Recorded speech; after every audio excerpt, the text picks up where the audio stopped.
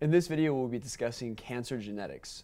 We'll first look at different types of cancer cells, and then we'll look at the process by which a normal cell can be converted into a cancerous cell. So let's look at the two major types of cancerous cells that we have, benign and malignant. With a benign cancer, tumor, or lesion, it is going to be a type of tumor that stays in one location, and thus will not spread or invade other types of tissues. A benign tumor can often be removed by surgical intervention or targeted by specific cancer treatments such as radiation or chemo. Malignant tumors, however, have the ability to spread and invade other tissues of the body, a process called metastasis. Metastatic tumors are very dangerous because they can spread all over the body. Management of metastatic tumors is a lot more difficult than benign tumors because there's often not one surgical or drug-based treatment that can deal with it. Oftentimes, radiation or more broad-focusing chemotherapies are used for malignant tumors. On the genetic end, cancer can be caused by two types of genes: proto-oncogenes or tumor-suppressing genes. Proto-oncogenes will activate the cell cycle. However, tumor-suppressing genes are genes that will regulate the cell cycle to make sure that it doesn't get out of control. A mutation to a proto-oncogene forms what is called an oncogene. You might recognize the word onco from the term oncologist, which is a cancer doctor. An oncogene refers to a cancer-causing gene.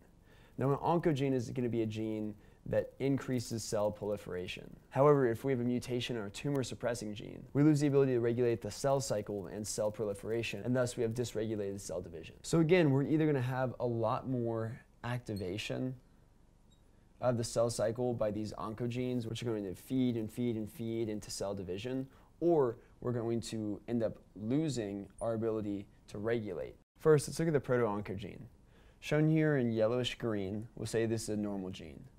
And shown here in orange, this is going to be the mutant gene. So with a proto-oncogene, we say their inheritance is done in a dominant fashion. The reason why we consider this to be dominant inheritance is because we only need one mutant allele for this proto-oncogene to actually cause cancer. It's like we have a rocket bike with two empty engines on the back of it that we put fuel into one of.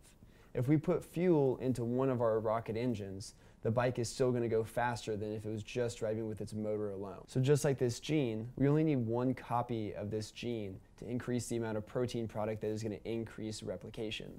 Whether that is going to be a transcription factor or some other kind of mitosis promoting factor or anything else that's going to increase our cell proliferation, we only need one allele to actually cause cancer. So thus these oncogenes have a dominant inheritance. Tumor suppressing genes, on the other hand, have a recessive pattern of inheritance.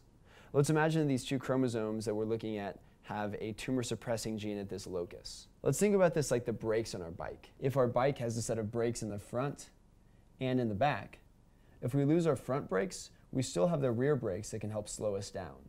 However, we would have to lose both sets of brakes, both the front and the rear, for this bike to no longer be able to stop. We'd have to have a mutation in both loci in order for us to completely lose the function of this tumor-suppressing gene, and for it to be mutated into a cancerous form. I hope you found this video really helpful. The concepts and information presented in these videos will be true no matter what genetics class you are taking. However, the concepts presented in this video are referencing material currently covered in Baylor University's coursework. Remember, if you are currently enrolled as a Baylor student, we offer free tutoring services. Our tutoring center is located on the first floor of the Sid Richardson building. You will find all the details you need to know about these services on our website, www.baylor.edu/tutoring. You may schedule a free 30-minute one-on-one tutoring session online through Navigate, or just drop in during our open business hours. For more information about our current services, please visit our website. Thank you.